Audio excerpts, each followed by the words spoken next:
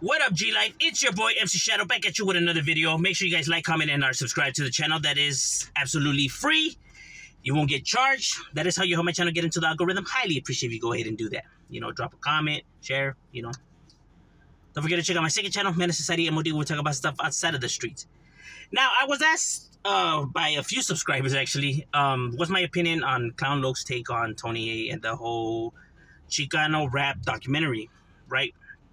And normally I leave, you know, people's, you know, personal, you know, whatever they have, you know, at that, right?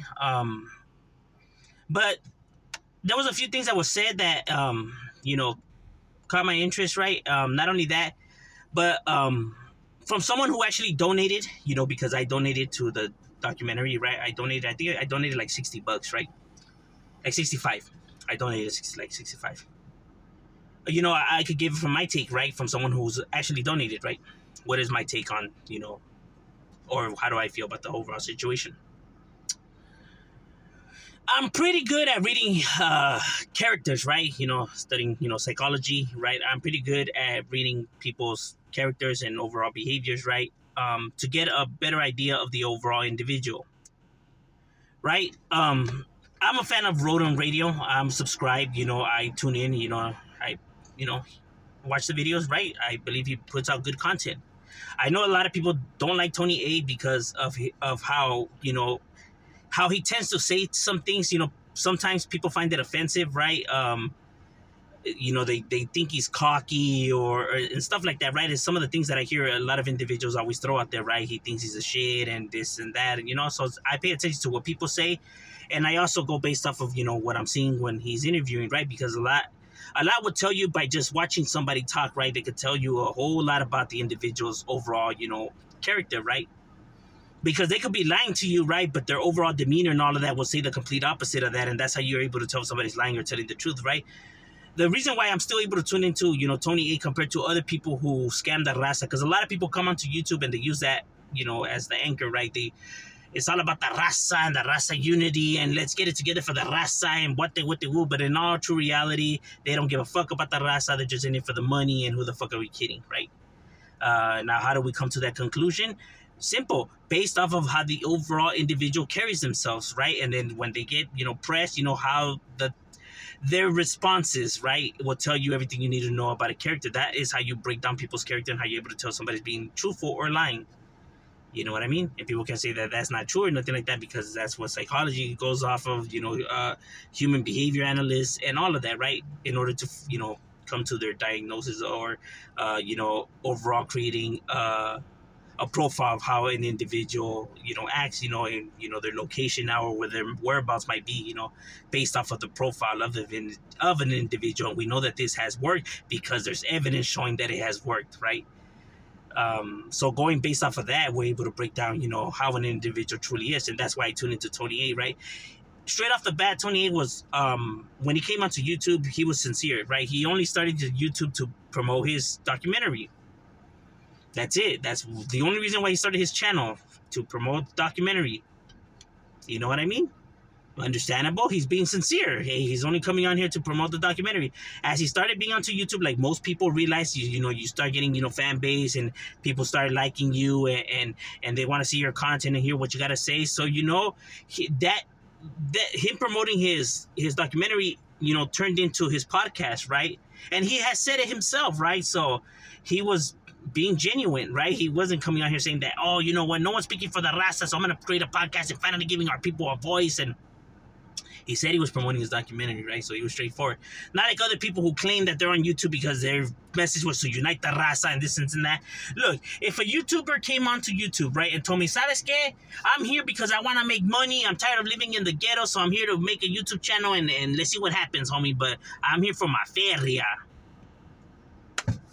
Hey, ¿sabes qué? Many people will probably see that as like selfish and greedy and stuff like that. Hey, pero ¿sabes qué? The vato was fucking honest, homie. And how can I be mad at that? I can't. If I tune into his channel, I'm tuning in because the vato already told me, hey, ¿sabes qué? I'm only here because of this. Fuck it. If I watch, homie, hey, I already know what I'm... So I can't be like caught off guard like, damn, you're telling me that you won for the raza? That's what people get mad when they start finding out that you've been lying to them. right? That your motives were something else. I know sometimes the truth seems scandalous and harsh, you know? Hey, but sabes que? At least they were fucking honest, bro. I can't be mad when somebody's at least being honest, bro. Even if I disagree, even if their decision overall to me is like, what the fuck? Hey, at least he had the fucking balls and the character to actually tell at least what he's doing. Instead of instead of trying to play people stupid, instead of trying to manipulate out their because that's something that I hate, bro. I hate when people think that they're above and think that they could really con people, right? And play them out of pocket, you know what I mean? And to worst of all, to use your culture as the mechanism for that, that's some scumbag shit. Yeah, I'm only being real, you know what I mean? Because there's several YouTubers that do that shit, you know what I mean? And claim to be, real. That's fucking crazy. So, at least he was, genuine, right? So when, all of this, was first occurring, it was good, right? I would tap into Tony A. I would email him. The guy that was in charge before, he would get back to me at emails, right? Like letting me know the progress of the documentary, right? Cool. And then after a while, it became a runaround, and then I, stopped getting a response, right? But at the same time, this was when everything had popped off with that female, and then Night Owl and Royalty, and then the pandemic, and you know what I mean? So I could understand, all the fucking shit that was being thrown, putting a halt onto the documentary, right? Simon, right? So then everything, got it getting back on track, and todavía nada, right?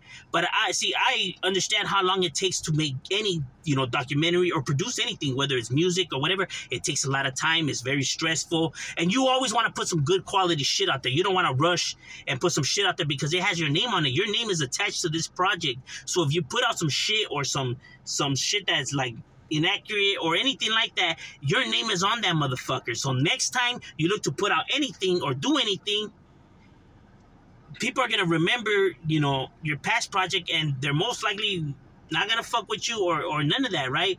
So you don't ever want to put out some crappy shit out there, right? So I understand from the overall business aspect of it, right? I understand the stress and that it's not as easy as people think, right? It's very difficult to do these kind of things, right? So I let that right, but then still, he was giving some reports here and there, but then some people said he was blocking them. I don't know. He was never doing that to me, but some people say that, que Simon. So I understand that Tony A's character, yeah, he's more of the serious type. Like he doesn't really handle the pressure all that well, right? Like, he has a temper to him. You know what I mean?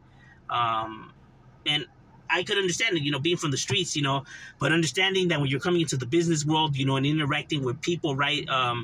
Your how could I say, your customer service has to be better, right? Your interaction with the people who are technically going to be the buyers, right? The consumers, right? You have to be a little bit more, you have to know how to talk to individuals better, right? You have to know how to control your emotions and your temperaments and stuff like that, right? Because yes, a lot of people out there sometimes don't understand, and they're, a lot of times, the customers itself are people that are blowing out of proportion and stuff like that too, right? So it doesn't always fall on this side, right? But at the same time, if you're the face of your company, if you're the spokesman, if it's, if this is what you're building, you have to know that you have to sometimes put up with their shit, right? Because they're actually the consumers, right? So, working on that, but like I said, he's from the streets and this is all new to him. All this is new to him. You know what I mean? He doesn't have that long, so I could understand, where errors are going to be made or where he's going to be learning as he goes, right?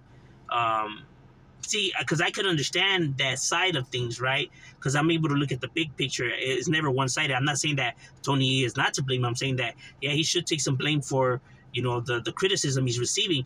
At the same time, the consumer also has to be patient and understand stuff, right? But I could understand why they would think that they're being conned and everything like that, because a lot of people have conned. So, I could see it from both angles, right?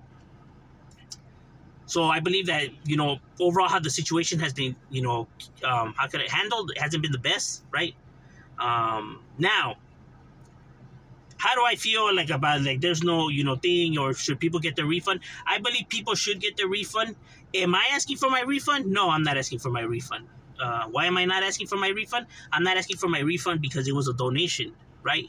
When you're donating to something, right? When you're taking a chance on something, you understand that when your donation, there's some things that could potentially go wrong, or it's at a loss, right? When you invest in something, right? You're investing money in a business or something like that. There's a chance that you could lose, right? As an investor, you understand there's a chance that this shit could go south and you could lose all your money. You're taking the gamble. You're taking the risk. You know, that it's up to you. No one forced you to, right? So I took the gamble. I took the risk, and I chunk it up as a loss.